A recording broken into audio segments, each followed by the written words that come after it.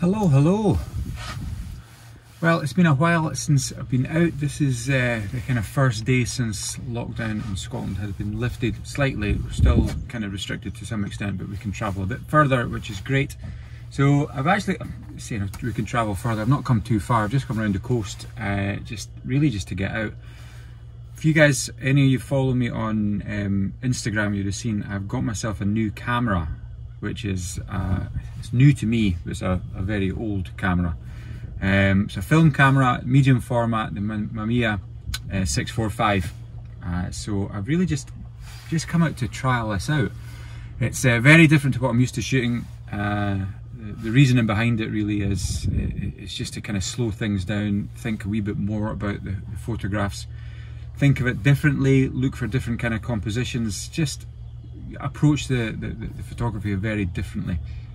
I felt with the Sony a7 III, fantastic camera as it is, but it's a proper workhorse, but you can do anything with it. As long as you frame things up as much as you would like, the information and the way it takes a picture, there's very little involvement from myself or the photographer really. There's some kind of artistic flares you can put on things, obviously apertures, or if you're doing any long exposures, all that kind of stuff. Obviously you've got to be able to control it that way, but really point and shoot stuff, you don't have to think about it at all. So I've gone down the route, I've actually gone down the route of two very old cameras.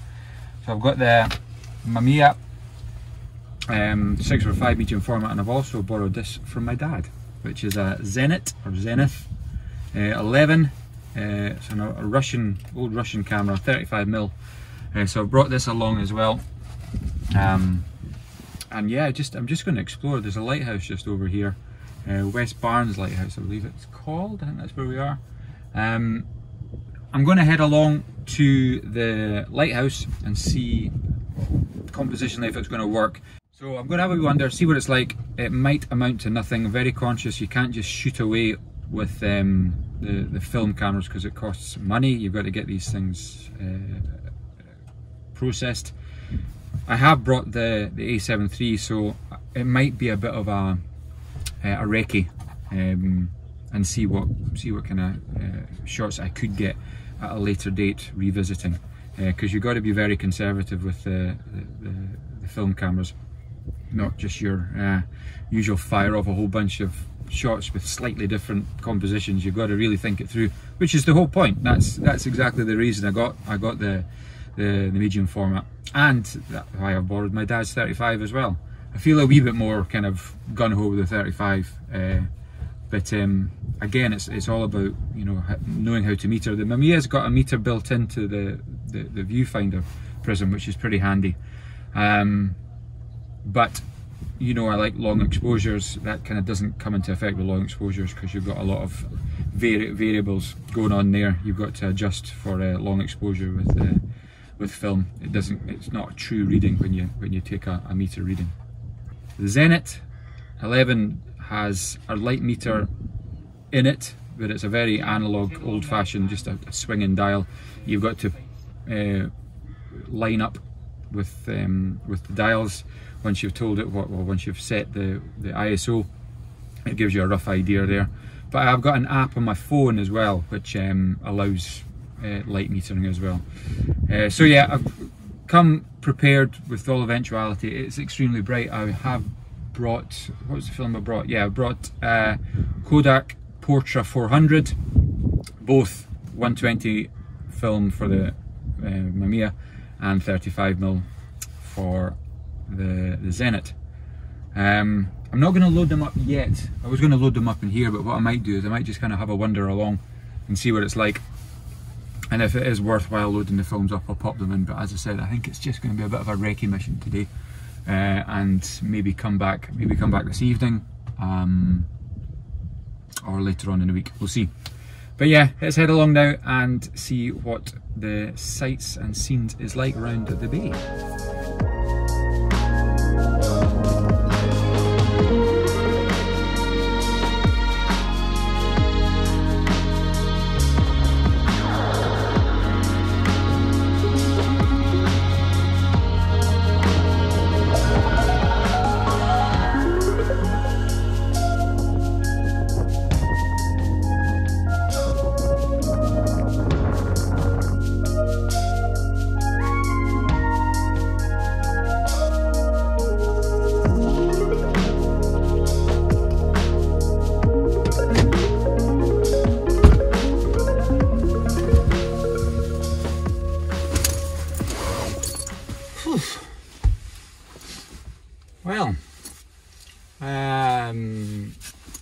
I did take a couple of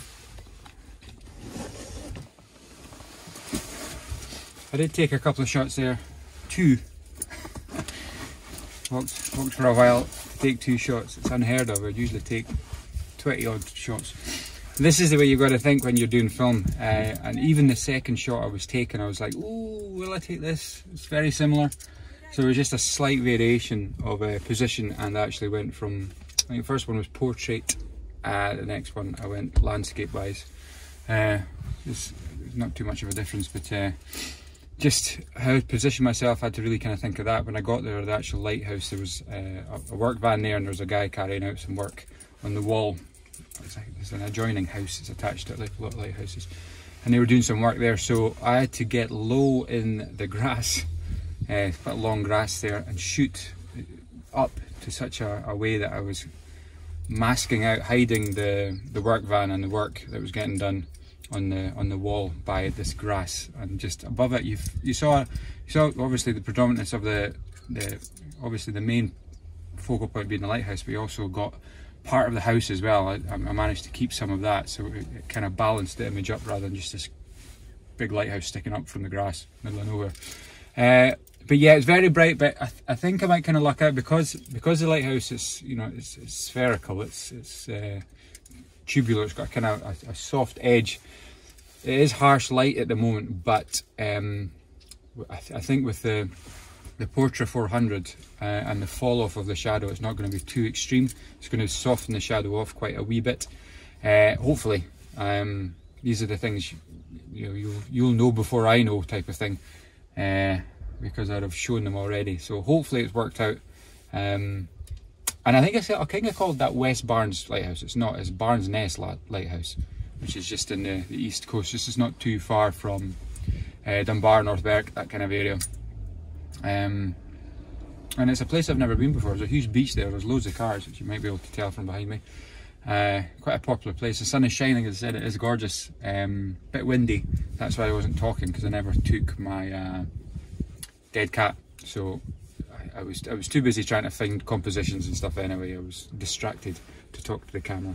But yeah, so a couple of shots there. I think the plan now is to head over to North Berwick. I might load up some 35mm and just have a wander around, grab a coffee, and see if there's any shots I can take on the 35 there. Just kind of, you know, run and gun type of stuff. It's got a nice kind of seaside feel about it, and with the sun shining, it kind of lends itself pretty well. Again, the 35mm will be Portra 400 as well, so again, quite forgiving regarding the dynamic range. It's quite wide in that one, so I should be able to get away with quite bright shots, and that's the kind of thing I'm looking for anyway. Quite kind of bright, airy, pastel-y shots.